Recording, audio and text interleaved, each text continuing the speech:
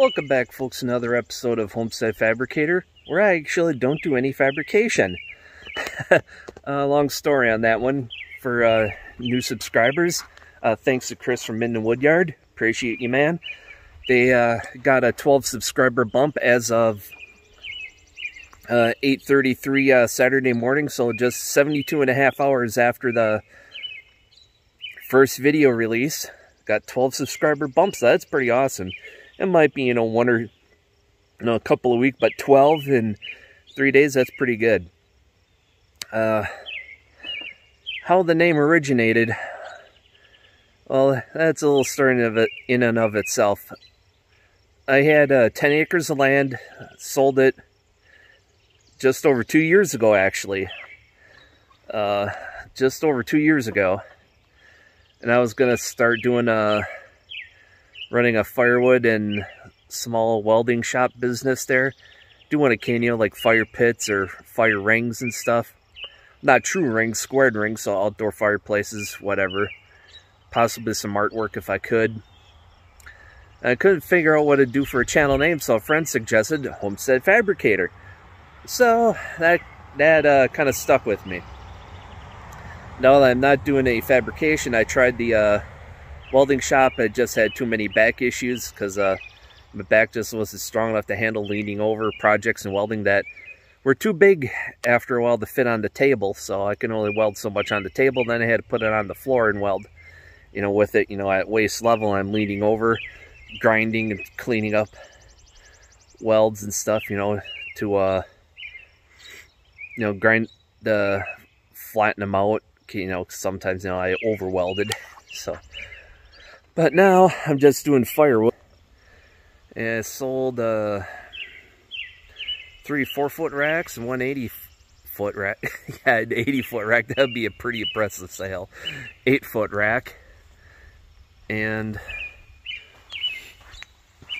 I split some of the wood that Chris cut up. Still got close to 2 cords there. Moved my log splitter. I'll finish working on that.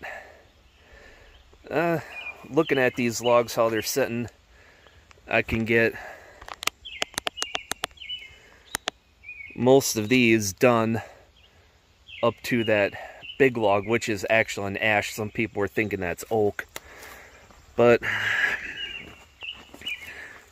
this big log is ash. When I split the 2 rounds that were cut off of it, that filled up 2 rows in my truck. Nearly 2 full rows in the truck for just out of 2 rounds from that big log. I have a red oak down at the other end of the pile where logger Al did some cutting. We got a little deal going where he works and he gets credit off of a saw that I got. So yeah, it's working out. 3 of those rounds would easily fill the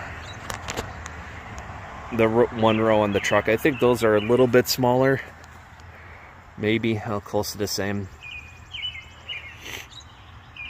And it's got close to cord here. That 1 log alone will make out, we'll fill up most of the truck bed when it's cut. So after that stuff's moved out of the way, shift the logs, and then so then they don't come tumbling down. It's only, shoot, from here you're looking at 6.5 feet depending on the exact log. Like this one is closer to 7 foot. Yeah, well, it's not terribly high, but yeah, not a whole lot going on this other than selling a few racks. I got my time off for Midwest Firewood Frenzy. I got the July 2nd off so I can restock on Thursday. Hopefully I get in early enough from work. That'd be nice. But I'll probably be dropping off the load at the yard,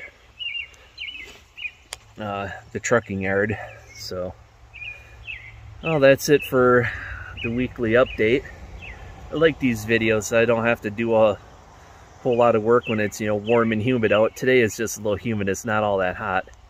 Light breeze. Humidity and dew point is up there, but the temperature is like 10 degrees cooler than last weekend.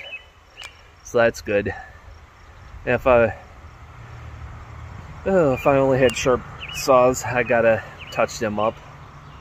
So I don't have a shop at home or an easy place to do it because my truck still has the blown brake line. I haven't fixed that yet. Otherwise, I'd take the truck home and touch up the chains in the evening after I cleaned up for the day and relax and get ready for the next day. And well, now to go on with the rest of the day, get out there, do something, and get cutting. Bye bye.